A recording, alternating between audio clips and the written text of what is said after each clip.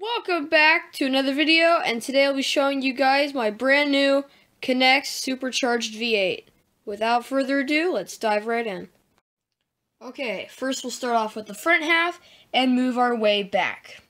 First we have the rudder, the propeller, our slip joint down there, and our counterweight. And then all the way up here we have our pull bars for our pull bar steering system.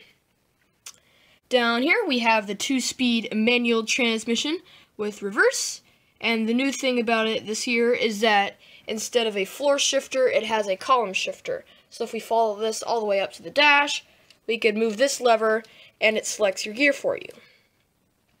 Moving on over here, we have the supercharger down here.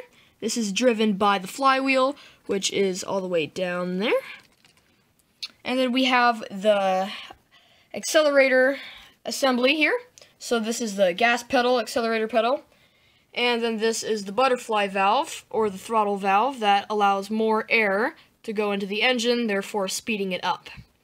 And then up here we have 2 fuel injectors that squirt fuel along with the air to make the combustion happen. Then down here we have our piston clutch, which is right here. I've had this on one other model, my old V4 video, and basically what it does is that when you press on this clutch pedal, basically what happens is that this will disengage from the engine back there. Therefore the transmission and the engine are no longer connected. Moving up here, we have the pride and joy, the supercharged 576 cubic centimeter V8. Our performance, of course.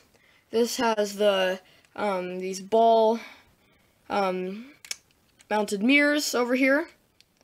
And then we have the spark plug wires that lead down here all the way up to the it's kind of like a distributor, but it's kind of not. When the engine spins, this little thing spins, and it contacts these points, which sends sparks to the engine. This is a 8-valve engine. It has 1 valve per cylinder, and it is kind of like a 2-stroke hybrid. It has a exhaust valve and an intake port.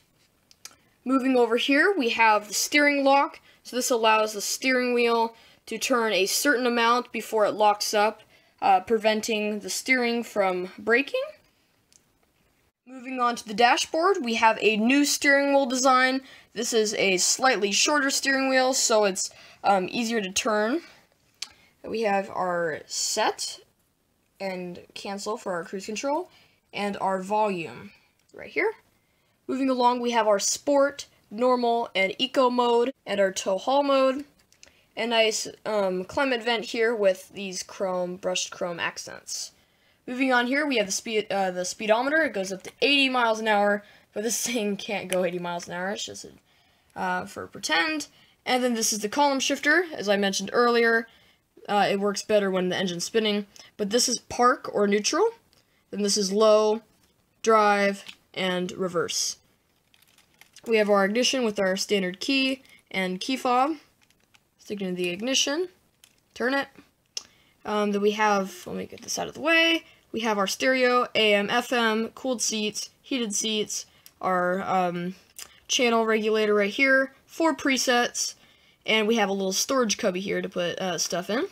We have 2 climate vents on either side with our temperature control and these nice brushed chrome accents. Alright, let's go test it.